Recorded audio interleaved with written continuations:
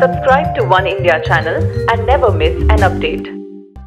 Just 2 days after getting vaccinated, Pakistan Prime Minister Imran Khan has reportedly tested positive for the coronavirus.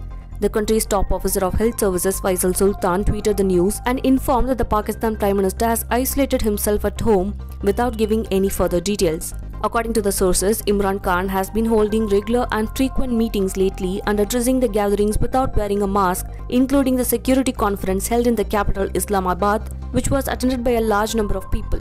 Reportedly, he attended another inaugural event for the housing project for poor people.